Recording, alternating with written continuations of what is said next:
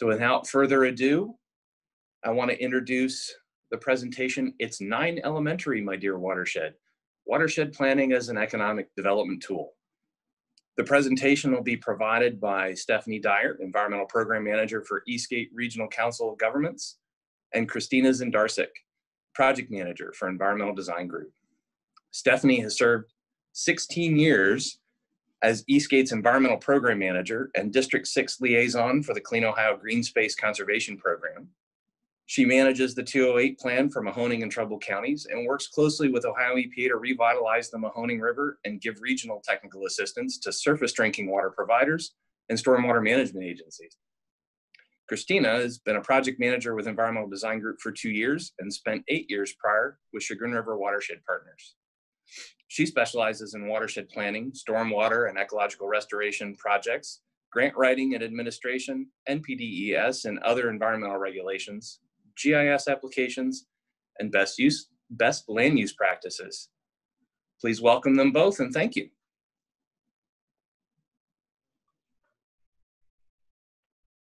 Hey, good morning, everyone.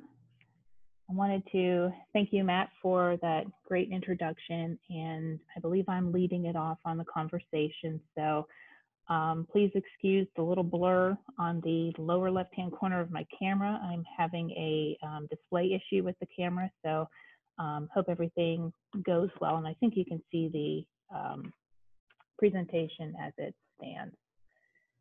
So starting off today, we're talking about restoring the Mahoning River and just looking at it from an Eastgate perspective. And first and foremost, the Mahoning River is the river that flows into the Ohio River Drainage Basin, and it is one of the rivers in our valley that actually built this valley. So back in the early 1900s, we had steel mills lining up and down the river from just outside of the city of Warren in Trumbull County all the way down to the village of Lowville in Mahoning County. So it was a pretty popular place, especially for those that were looking to make some money in the steel industry. A little bit of background information about the watershed itself. So the Mahoning River drains about approximately 1,132 square miles, and it traverses through 7 counties in Ohio.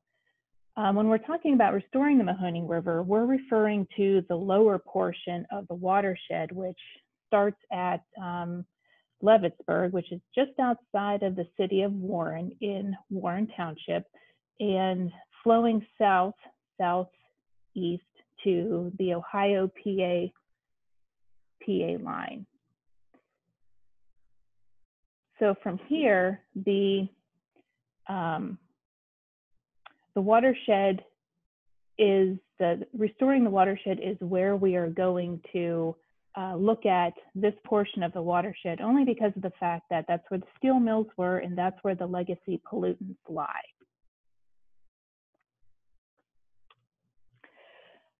So here at Eastgate, we've taken the helm and we've taken the reins to go ahead and do this on our own on a local level, using local funds and using Ohio EPA funding to restore our river. And it just made sense for Eastgate to take the reins because we're kind of the glue that puts all of our river communities together, and we share that same unique vision and interest, which is improving water quality within our 2-county region.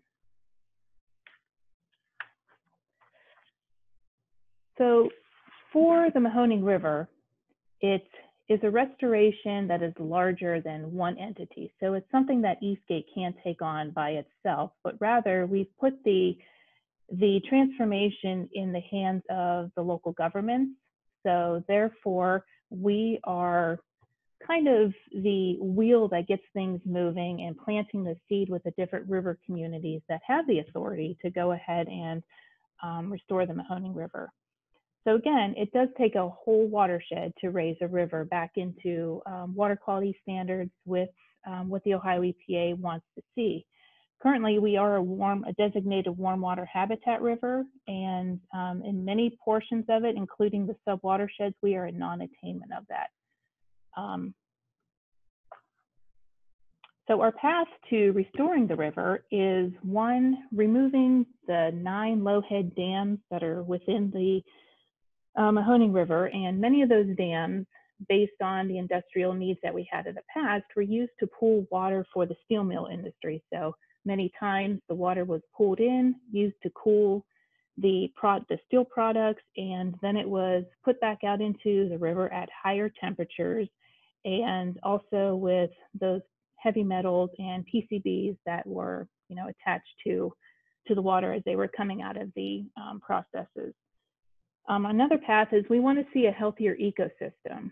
So currently, according to the Ohio EPA's 2013 survey, our river is getting healthier on its own, but what is preventing it from getting its larger jump and larger boost into attainment is many of those dam impoundments.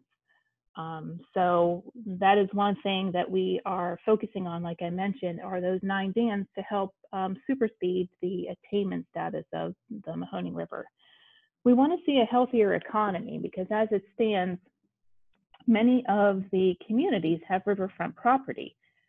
They want to see some of their visions is they want to see that turn around from just a corridor that has never been used due to whether it's brownfield issues or there's manufacturing along the river. But people have a vision to see something that is more recreational, that is more social economics for the communities, not just those along the river, but to draw from the suburbs into the cities and help revitalize them. And finally, we want to see a safer river. There have been a couple incidences, one more recently in May, where a couple of people have decided to kayak the river, which you can, but because of lack of signage indicating where the dams are, one person in particular in May had gotten caught up in the dam pool and was not able to exit and portage around the dam in time before being taken over the river. Fortunately, as far as I know right now, the person has recovered from the incident, but most of the communities now want to see the river safer. So all 3 of those, the healthier ecosystem, economy, and a safer river, will help accomplish our vision, which you see on the slide here. So some of the vision that many of those communities in the background that you see, Warren, McDonald, Girard, Youngstown, Campbell, Struthers, many of those have low-head dams themselves. But it's not just restoring the ecosystem as much as it is restoring the economic vitality of each of those river communities. So with that comes new parks, new canoe, kayak liveries, restaurants, residential living, and wineries. We do have one winery that started up last year, just in the city of Warren, right up adjacent to the riverbank, and it provides such a great serene look of the river from an urbanized area center such as the city of Warren.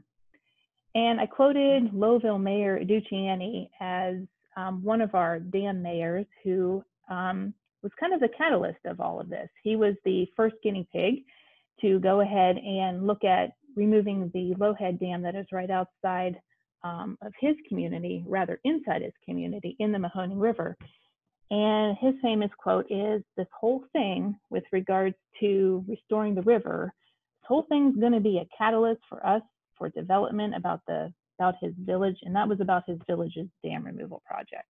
So he has a big vision for a great little community, great little Italian community in Lowville. So, and that just stems from the liveries and the restaurants and the residential living that he can see popping up along his river corridor community. But of course, there's always the question of how are we going to get there? So first and foremost, with Eastgate being the glue, we are moving ahead as a united movement. We've prided ourselves on moving ahead as a regional group, whether it's the mayor of the city of Warren way up in Trumbull County and the mayor of the city of Struthers in Mahoning County down towards the Ohio-PA line.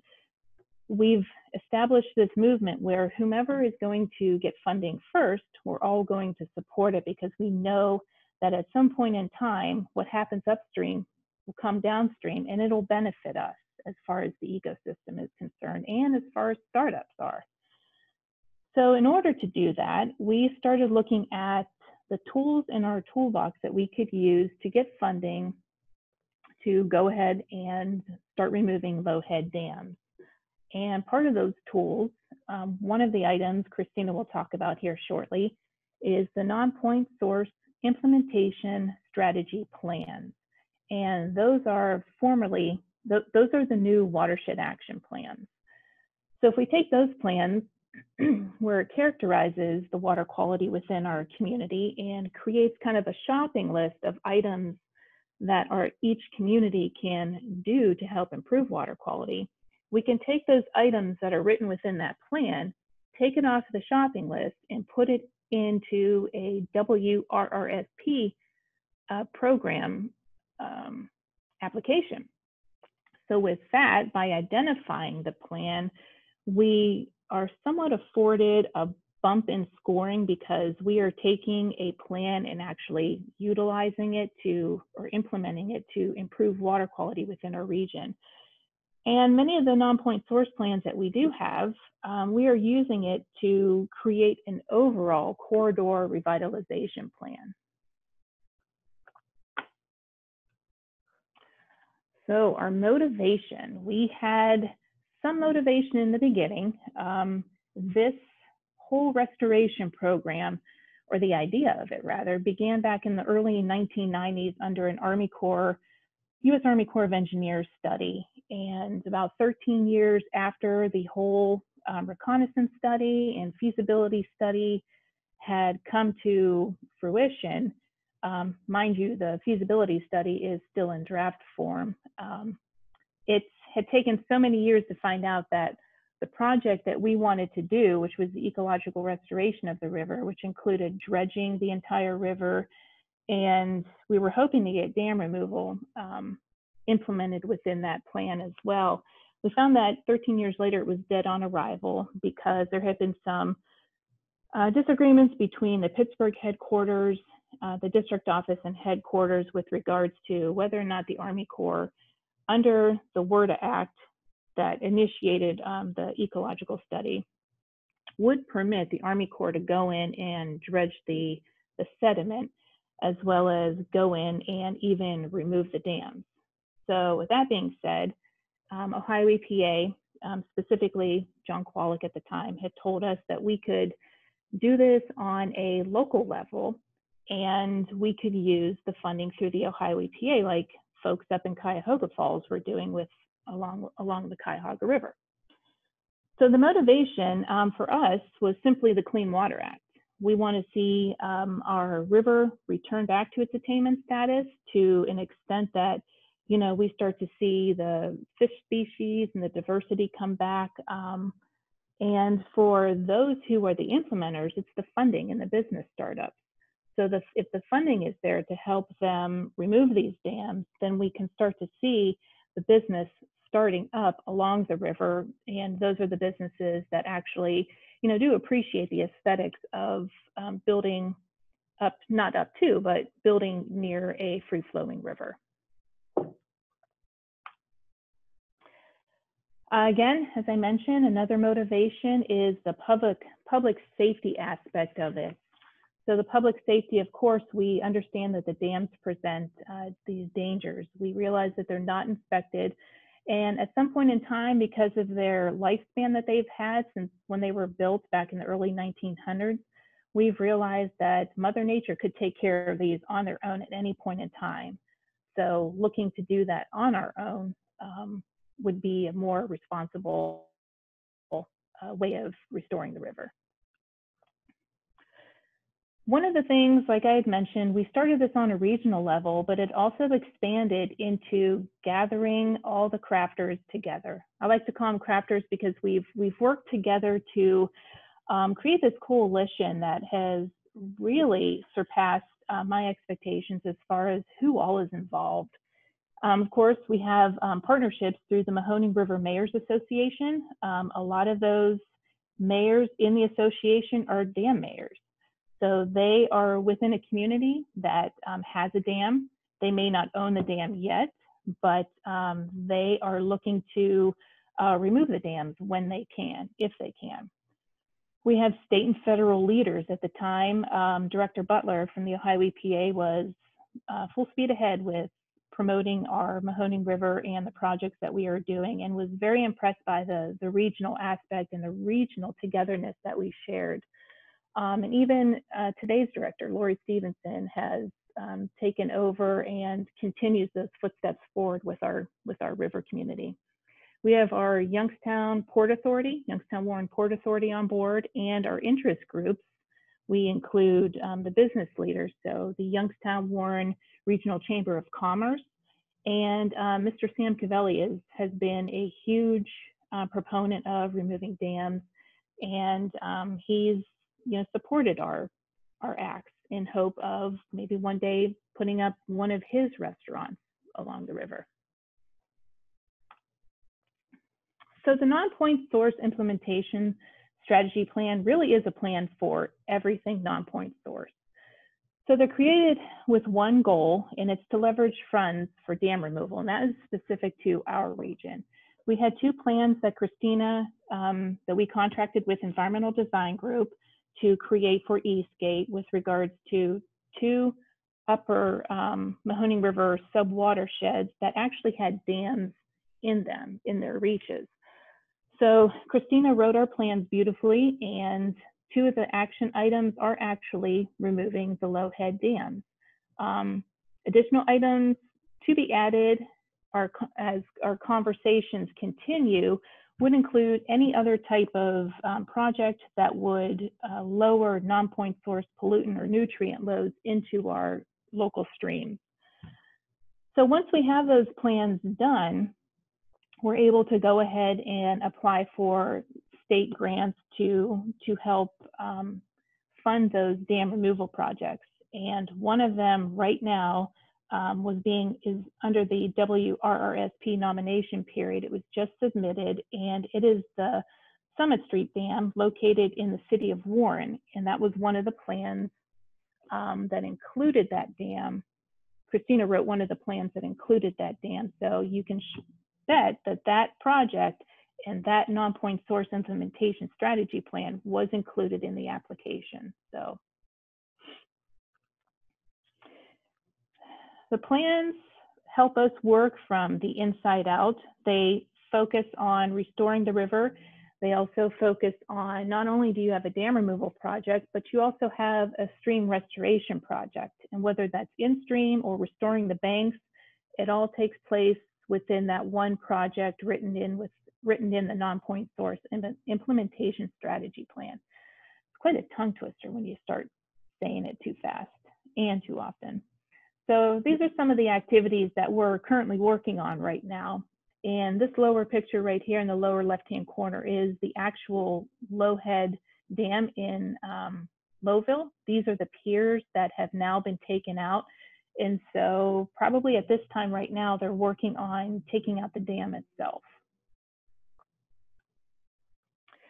A non-point source implementation plan is a living document. It is something that is always a work in progress, because as you take on one implementation item and you resolve it, you make room for more. So whether or not you are ready to implement the plan or not, you can, time is at your hand. So for us, it's just the beginning. We realized that we could add to it, we can subtract from it, and it gets our conversations here at Eastgate started. So we're able to talk to our member communities who want to resolve water quality issues and tell them, hey, we might have a plan for that. And it's also good because we can share information. So what one community is doing up in Lowville, that information can be shared with the communities that are up in, towards the city of Warren, who are just beginning the dam removal process. And of course, finally, just to bring to attention that no good deed goes without speed bumps. So for us here in the Valley, we do have 2 dam pools that are currently being utilized by up and running steel mills. So those are something that we are working in our comprehensive plan to find out, through the HECRAS studies, whether or not we remove a dam, what it will look like after dam removal, and how it may or may not impact these steel mill communities. So some of their issues would be their intakes, where their level of intake is at versus after dam removal, how low the water level will be. So for them, that would include upgrading their intake infrastructure to accommodate for that drop in river elevation. We do have some Riverside residents who are not happy with removing dams. So just north of Lowville, or not Lowville, I'm sorry, Leavittsburg, there's the dam pool that people truly, truly love and embrace, and they use it for their boating. We've seen pontoon boats. There's septic systems that discharge into the river. So those are some of their concerns, whether or not the river, if that Leavittsburg Dam is removed. Mind you, the dam is owned by the Trumbull County Metro Parks. If that dam is removed, will that river turn into a trickle? Will they lose their wildlife, such as river otters, the herons, the eagles, and their fish? They don't seem to understand how the river without a dam will actually improve water quality and improve the diversity and the health and wellness of their favorite things, such as the fish that they like and the wildlife.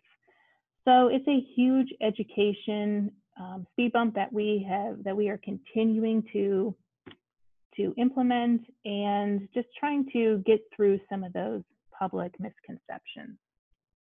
And so with that, I will turn it over to Christina, who is ready to talk more about those non-point source plans.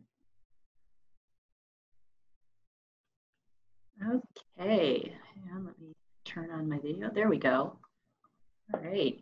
Thank you, Stephanie, for that wonderful talk. I just want to, before I get going, I really liked working. First of all, I really liked working with you, and it was really great putting those plans together.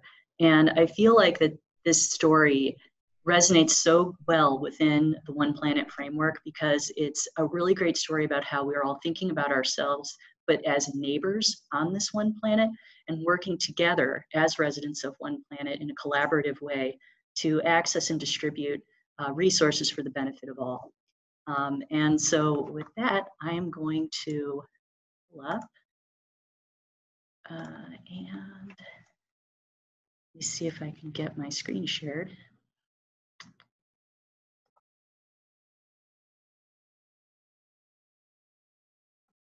Okay. All right, hopefully you guys should be seeing that by now. So hopefully Stephanie has wetted your whistle a little bit to learn a little bit more about watershed plans. I've done quite a bit of them in my day. I am really excited to talk to you guys about this, because this is honestly one of my favorite things to do, how they can be useful for you. But before we get started, I want everybody to kind of like take a break, sit a little bit, maybe move their heads a little bit. I wear a lot of different hats in my career, and one of them is also a passion for making sure that green infrastructure works. So I have gone out and done a lot of operations and maintenance inspection on green infrastructure, including bioretention. And I see things while I'm in the bioretention or around the bioretention. And I have a little icebreaker for you, and you can use your chat box if you access that to make guesses.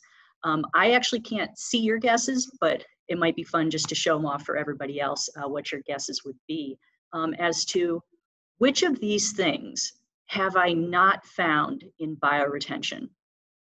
So we have a webby friend having a snack, a very good dog. I have no idea what was going on in that picture and see. Cash money, always nice. A marble, or perhaps an infinity stone. And Plasticus crocus, the North American litter frog. So if anybody wants to hazard some guesses, I think I see some things popping up in the chat. Okay, all right. I can see the numbers of things flying into the chat, but I can't actually see the chat right now without messing up my window. So I'm just gonna leave it be. I think we see some guesses. I'm gonna let it be open for just a little bit more. Okay, okay. So if you're curious, the answer is actually E, the marble/infinity stone. I did not find that in the bioretention. I found it adjacent to the bioretention, but it was definitely close to the bioretention. The very good dog was actually in the bioretention. However, they were a very good dog and they did not damage the bioretention. They were just kind of hanging out and got a little close. But yeah, so thank you for playing.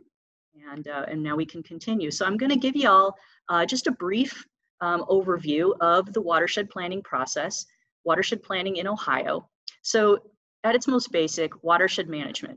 It's you study the relevant characteristics of a watershed with the ultimate goal, as I said before, to distribute resources and also plan your programs and your projects to sustain and enhance vital watershed functions for all communities. So thinking about it from a more holistic perspective, people, plants, and animals.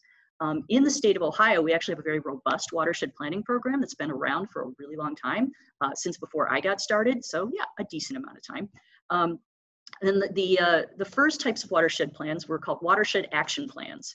And they were initially developed on a larger watershed scale. So think about like a watershed action plan was developed for, say, the entire Cuyahoga River or the Black River. I was one of the original Black River watershed coordinators, so I know all about the Black River watershed action plan. Or for the Chagrin River, for example, so, or the Grand, so like that larger watershed unit. And then so they produce large-scale planning efforts and recommendations. And a watershed action plan could talk about just about anything: water supply, water quality, drainage, stormwater runoff, water rights zoning, point source in addition to non-point source pollution, you name it. There was a way to get it into a watershed action plan if it had anything to do with water or water resources in a watershed area. So they got pretty big, they got pretty unwieldy. They are intended to address what are called the 9 essential elements, which is brought down from US EPA. And these are key elements identified at the federal level, critical for achieving improvements in water quality. If you're curious about what the 9 elements are, they're actually right there on the left side of my screen. I am not going to spend the time reading them all for you, but rest assured there are 9 of them. I numbered them, and some of them seem pretty low key, and some of them you might be like, wow, what is that? Okay, so we're gonna go through that in a little bit. Now, these 9 elements were addressed in these watershed action plans, but unfortunately, they were not addressed at the level of specificity that US EPA now desires. So most watershed action plans do address the 9 essential elements essentially or generally, but not at a project-specific level. So individual projects must address 9 elements in that specific project framework, meaning that most of these watershed action plans that have already been developed are not fully 9-element compatible. They also feel that the watershed action plan as it was initially developed is too broad. So they want them to be pulled back. So the largest watershed unit that a 9-element compatible plan can address is a sub-watershed of the greater watershed area. So I'll use an example that I know very well is the Chagrin watershed. The Chagrin watershed is broken up into 7 smaller sub-watershed units. And each one of those sub-watershed units should have its own 9-element plan. So for the greater Chagrin watershed, there will now be 7 9-element plans. So there's a lot to do, folks. So let's get going. So first of all, I'd like you to meet my work from home coworker. Her name is Ekaterina, and she is all business, just like I am when I talk about watershed-based planning. So the goals of these 9-element non-point source implementation strategic plans, Stephanie wasn't kidding, it can be a mouthful. I call them NIPSIS. So if you hear me ever say NIPSIS, that's what I'm talking about. The goals are to eliminate the water quality impairments in a watershed area, restore impaired waters that aren't meeting attainment of water quality standards, and to reduce and prevent non-point source pollution. So that last bit is very important. So these plans are designed, non-point source implementation, to directly address non-point source pollution versus point source pollution. The plan is supposed to follow a format of critical areas. So within that sub-watershed unit, you identify specific zones or areas or locations, and then develop identified goals and quantifiable is very important, objectives to achieve those goals. And I'll go into what that might look like in a little bit. The reason why these plans are developed in this particular manner, following this particular format, is that is an easy way to assure non-point source specific grant funders, such as US EPA or Ohio EPA, that a proposed water quality project meets those 9 federally required eligibility elements. So it takes a lot of work and it takes a lot of effort out of that, in that it streamlines the process considerably and helps grant funding get to where it needs to be quicker. So in the state of Ohio, Ohio EPA administers the NPSIS development process. They do the review and they do the approval. US EPA will come in every once in a while and perform an audit on the approved plans to ensure that they are still meeting the 9-element requirements and that Ohio EPA is doing a good job. But there hasn't been any speed bumps so far, and Ohio EPA has been doing, in my opinion, a very good job of administering this process. There are current guidance templates and an interactive map that I'll get into at that web link that I'm not going to read, or you could just do what I do and Google Ohio EPA NPSIS and it pops right up. So there is guidance in place, and we will talk about that at the end of my talk. So in terms of putting one of these things together, what types of things do you need to have to put one of these together? You want to use this, they stress that you want to use existing water quality documentation. So Ohio EPA and others have put forth a lot of documentation, monitoring, information on watershed units already. And a lot of that you can then glean basically everything you need to know to be able to construct one of these plans. Things like total maximum daily load documents, water quality monitoring for attainment by Ohio EPA, biological technical support documents, otherwise known as TSDs, integrated assessment reporting, which is a every 2 years assessment of Ohio's water bodies and how they stand and rank in attainment. And that is all published by Ohio EPA. And so you can go on their website and you can go in there and you can look at these specific documents and you can ascertain the thing that they want to know is the causes and sources of impairment specific to each watershed areas. So common causes are things like siltation, nutrients, habitat, alteration flow, E. coli, sometimes you'll see that described as fecal coliform or bacteria in older documents, temperature, pesticides, algae, et cetera, any kind of non-point source pollutant. And then sources are urban stormwater, riparian habitat loss, channelization, agriculture, acid mine drainage, failed HSTSs or home sewage treatment systems, dams or impoundments, as Stephanie described earlier, and things like combined sewers. Now, in terms of thinking about that, I like to think of it as causes are the bad stuff. So what's the bad stuff? Siltation, nutrients, habitat alteration. And then sources are where the bad stuff comes from. So what's making the bad stuff, which is riparian habitat loss, channelization, acid mine drainage, et cetera. So that's a good way to kind of think about it. The bad stuff versus where the bad stuff comes from. You then identify critical areas based on these causes and sources for project implementation. So the goal here is to look at these causes and sources and see what they are and what's causing them, and then looking at areas specific in that watershed unit that you're putting this plan together for, and where would you need to physically address those issues. So with critical areas, they can get a little confusing. When you think of critical area, you tend to think of, as I used to, it has to be like a geographic area, a specific geographical area. Like, I draw a circle around this area, that's my critical area. And it can be like that, but they want you to kind of think about it in a different way.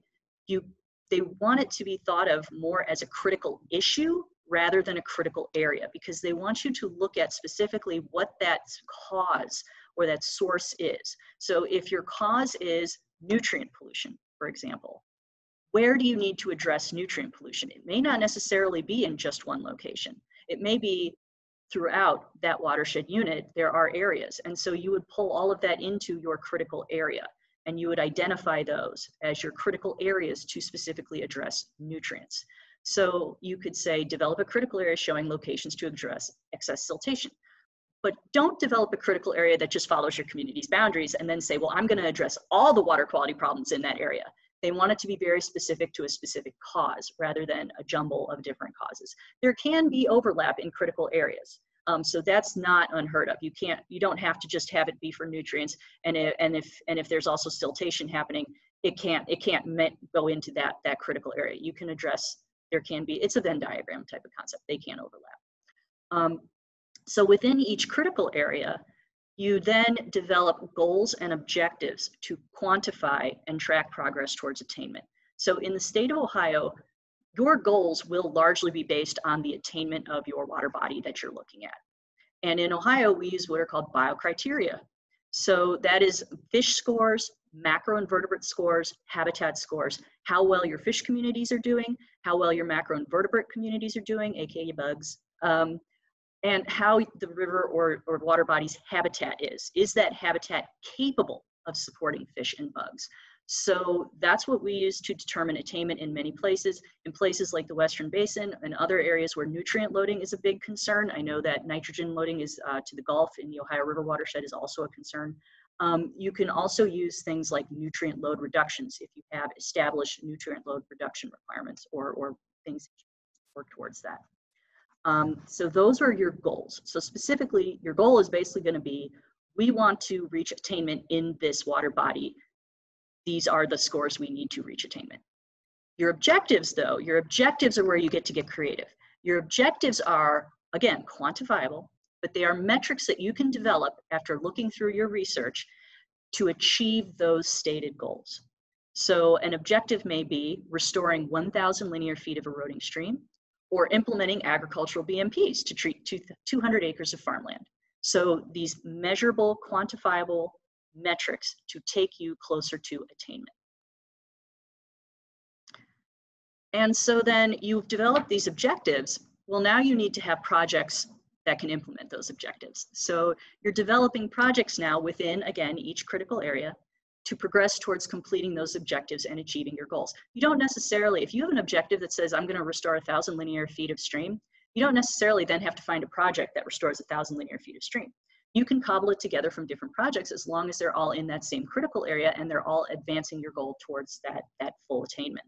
So for example, a 200 linear foot stream restoration is estimated to reduce the sediment loading by 2 tons per year, achieve 20% of the identified 1,000 linear foot objective, and improve the qualitative habitat evaluation index, which is the habitat score, from a 48 to the goal of 55 in the critical area that we've designed to address siltation. And then what you're going to do is you take all of that information, you can distill it down into a project table, which just shows an overview of critical areas and identified projects for each critical area. And then from that project table, you pull that out and you further develop those projects into what are called project summary sheets, which is a more detailed description that specifically follows that 9-element framework that I talked about earlier. Individually addresses all 9 elements, and that's what helps keeps your plan 9-element compatible. So at that point, once you have at least one critical area, currently you need at least one critical area for your plan, and you need at least one project summary sheet for your critical area in order for it to be submitted for Ohio EPA for review and approval. Then you go through the review process. They may come back with comments. They will always work with you. I have worked with Ohio EPA and Ohio Department of Agriculture on numerous non-point source plans, and they have always been great to work with. And then so once approved, yes, you have a plan now, but as Stephanie said, these plans are living documents. They can be and absolutely should be updated and resubmitted as we go and we find new critical areas, revised critical areas, new projects, updated objectives. These are for, you know, a regular look at what's going on in your watershed and how best you can do things within that framework to be able to access funding for those projects. So I just threw a lot at y'all. So I distilled it down. NPSIS in a nutshell, or a smart art chart, as this happens to be. So at your biggest picture in an NPSIS plan, you're going to be doing your general overview of your watershed. You're going to be talking about geology, soils, the biology of the waterways, the land use and land cover, streams and rivers, like how many tributaries are in this area, how does the drainage network look? And you'd be looking at that on the grander scale. So say like the Chagrin watershed. So that's, you'd be looking at it at that large watershed scale, the Chagrin watershed, brief overview of the Chagrin. Then you would go down, a step. You would then look at that hydrologic unit code 12, or the HUC 12, which is that sub-watershed unit I talked about, which is the single largest unit you can develop an individual plan for. You're going to provide a detailed description of that specific watershed area using the previously accessed information that you can get from like Ohio EPA, who have already done descriptions of these and who have already done research on these. You then look at that, you include stuff like the soils there, the biology there, the land use and land cover there. So all of the above that you talked about in part 1, but now you're looking at also those causes and sources that are happening within that HUC 12 unit. You look at the water quality data that has been monitored, that monitoring has shown in that area. You look at previous studies that pertain to that specific unit, and you can include that in that chapter. And then from that, you take a step down again and drill down deeper. Now you're looking at where are your critical areas based on those previous causes and sources. What critical areas are you looking at in the watershed? Where are your problems? Where do you need to solve them? Developing that, looking at the water quality data there, using that to develop your goals and objectives for attainment within those specific areas for the larger Hub 12 unit. So basically you're kind of identifying your hot zones and what exactly you need to do in those hot zones to make the entire watershed better. And then you move down, and now you're talking about it at the implementation level, the actual implementation level, where you're taking those goals and objectives and you're translating them into actual implementable projects. You're developing your project table and your project summary sheets.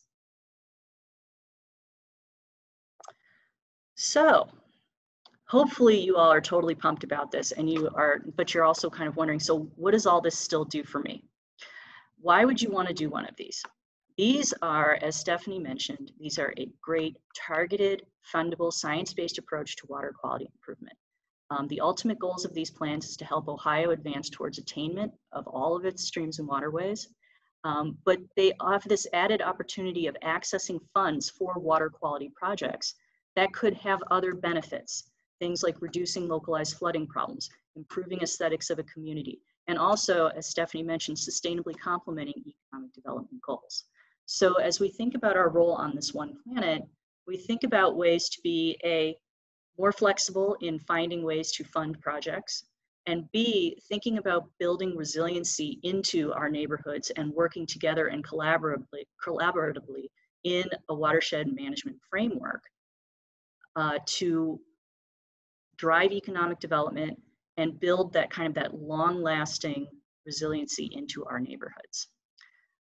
These plans are specifically required for applying for Ohio EPA's Section 319 grant funds. You absolutely need to have, in order to access these funds, an approved 9-element plan, and the project has to be approved in that plan. So that is a straight up requirement. As Stephanie mentioned, it can also net you points, bonus points on other types of funding sources as well, including the US EPA's Great Lakes Restoration Initiative grant funding, if you are in the Lake Erie watershed, or as she mentioned, the WRSP program also looks favorably on projects that are included in one of these plans. And if you're wondering about the different types of projects that can be included in these plans, that's in that blue box down there. So you look at some of these projects: stream and wetland riparian restoration, bioengineered stream bank stabilization, dam removals, as Stephanie talked about, nutrient sediment reduction, more of an agricultural best management practice, inland public lake restoration, and also green stormwater infrastructure. Which that could be bioretention, permeable pavements, green roofing, things like that. So actually looking at your communities, your built environment, and looking at ways to creatively retrofit those areas to better manage stormwater and potentially help solve issues, and also could potentially be an aesthetic improvement. So what are some examples of some projects? So I'm going to give you 2 examples, projects that I've worked on personally that have used funding that was leveraged that was supported by types of plans like this. So this one is Great Lakes Mall Stormwater Retrofits. This is out in Mentor, Ohio. This was funded through the Great Lakes Restoration Initiative. And this is a really cool project. So the Great Lakes Mall, I don't know if you're familiar with Mentor, but the Great Lakes Mall covers about 11%. It represents about 11% of the impervious surface in that subwatershed drainage area. That's a lot. And a lot of that mall, practically all of it, did not have any real post-construction stormwater management. So a lot of it went in before that. So looking at that, it's a prime opportunity for retrofitting and helping attenuate base flow conditions and storm flow conditions. So we were looking at this from a perspective of not just water quality improvements, but in partnering with the folks that own the mall property at the time, they were looking at kind of giving their mall a facelift. So they were already thinking about doing some renovation work on the frontage right here at the main food court entrance. And we said, well, while you're thinking about doing that, why don't we try to access some funds to do some really cool stuff in here that will also help improve the way the mall looks. So unfortunately, I don't have a before photo of this mall, but this is the after photo, and you can see there's a beautiful permeable paver. So that lighter area there is all permeable pavers in front. And then you can see some tree pits over to the right, which are not full bioretention, but more like fancy engineered rain gardens. But you can see the curb cuts that are taking some of that stormwater runoff off of the parking lot. And when they redid that portion of the parking lot, we kind of redid the grading there to allow for stormwater to flow better into those tree areas and then onto the permeable pavers. Underneath the permeable pavers, there's a lot of work happening down there. It's really exciting. Yeah, baby. We managed to grab water off the roof too, and we sent it down to these underground infiltration chambers. So that's me down below with those actual underground infiltration chambers as they were being installed. I call that a stormwater selfie. I take them all the time because I'm a huge nerd. So that was a great project. And then we're going to move into this is, so before I get going, I really do believe that Drake is a big fan of stream and wetland restoration. His latest music video clearly shows him enjoying himself in a water-based environment, and I feel like he could be a potential powerful advocate for clean water and water quality improvements. So this was the before shot. This is Hawthorne Creek restoration that I worked on out in Solon, and this was funded through Section 319 grant funding. So what you're looking at here is from the front of the photo is the foreground is upstream flowing downstream. And there's a part here where it has been completely blown out and scoured out. It is not supposed to look like that. I just want to be clear. And then the other great thing, or well, not great thing, is that along that ridge there is actually a sewer line. So there was some sewer infrastructure being threatened by this erosion. So not only is this a massive, so sediment was identified as a really bad pollutant issue in this particular watershed. So not only is this heavily contributing to sediment loads in this area, it's also threatening infrastructure. So this was a great opportunity to access some funding to, again, you have to take care of the infrastructure, but why not also build natural resiliency into this system while you can do it? So yeah, that's right, Drake. This is really great. So this is the after shot. Did some rock toe protection, built back out that floodplain bench to allow for more floodplain storage and dissipate some of that erosive energy of the water as it comes downstream, planted it up with native vegetation. And this is about, I want to say 2 years out from that restoration. And as you can see, it looks great. And this is actually an older shot. It's been around now for a couple more years after that, and it's only getting better with age. And so that's one of the really nice things about these systems is that if you use this funding, you identify it from a water quality perspective and a natural resource perspective, you're building and you're creating projects that essentially in an ideal way kind of just maintain themselves and only get better as they age. Which, how many times can you say that about infrastructure? So now probably you're really excited and you want to do one of these plans, and you really, but you're not sure, do I already have one? Because there have been some plans implemented in the state of Ohio. So do you have one already? Well, as my friend Rick Wilson, who helps run the Ohio EPA non-point source and Section 319 program, there's a map for that. So Ohio EPA has really upped their game on their GIS-based systems, and they've developed this great interactive watershed map that you can access. And that shows you where all the established and approved non-point source plans currently are in the state of Ohio. And you can go and you can click on it, and it will take you to this little pop-up, and you can view that document, and you can easily see everything there currently is in that non-point source plan, and whether or not you might need to add something to it. So here's a greater map of Ohio showing all the plan areas that have already been implemented. So you can see that in these orange zones here, these are the non-point source 9-element plans. So these are the NPSIS plans that have already been developed. Up here in green, these ones are coded green because they also deal with out-of-state watershed drainage. So those are coded in a special way. And then these blue ones down here are acid mine drainage or AMDAT plans. So those were grandfathered in when this watershed planning process kind of got switched to the 9-element because they were already basically 9-element compatible. So those are AMDAT acid mine plans. And then these orange ones are the non-point source implementation strategy plans. So you can see that while we've made great progress in certain areas, and you can tell where the priority zones have been in the past in terms of being able to do watershed planning, there's still a lot of ground left to cover out here. And you can see the two right here over in the Mahoning. Those were the ones Stephanie and I worked on. So, you know, hey, if you don't see a plan in your zone, you could be next. Give me a call, we'll talk. So I talked earlier about this guidance being available, but you know, it's still there, and I want to stress that it is still considered the current guidance. However, Ohio EPA and Ohio Department of Agriculture and a working group comprised of yours truly and a couple of other all-day suckers who love watershed planning are creating new guidance for the NPSIS planning process. The goal is to have this guidance be finalized before the end of 2020. And we've been addressing some of the frequently asked questions that have been cropping up as we produce these plans and put them together, and also as we hear other people while we're going through this watershed planning process. So some of the frequently asked questions that have come up are things like, what if I'm trying to put one of these together and I'm looking for data and my published water quality data is so old that it's basically outside credible data range, or there's no good recent stuff? How do we deal with that? That's a good question, and that's something that we need to work on providing more clear guidance on. The critical area stuff, I talked a little bit about it, but I'm sure that some of you are still probably like, yeah, no, I don't get what she just said. So providing stronger clarity on the critical area development. What actually is an acceptable critical area versus what isn't? And I can tell you that as I've moved through the watershed planning process, basically from start to finish, the idea of what constitutes a proper critical area has changed. And that plans that I put out very early on probably have critical areas in them right now that Ohio EPA would not approve at this point. That's not to say that it was bad or wrong that they were done that way. It's just that the idea of what constitutes a proper critical area has now shifted.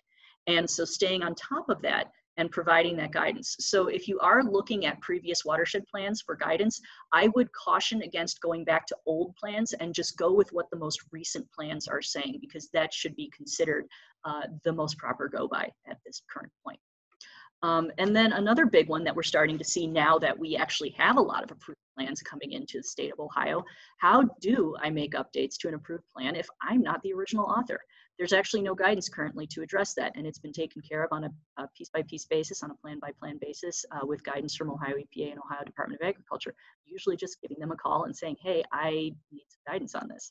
So being more clear about that and actually putting that in some established guidance is something that we're hoping to do. So I will be here for the panel, and I will be happy to answer any questions you have now and then. If you did want to reach out to me, if you've ruminated on this by the end of the week and you came up with something, you're like, oh, snap, I wanted to ask her this thing. There's my email. Feel free to use it. I love talking about watershed planning. So thank you.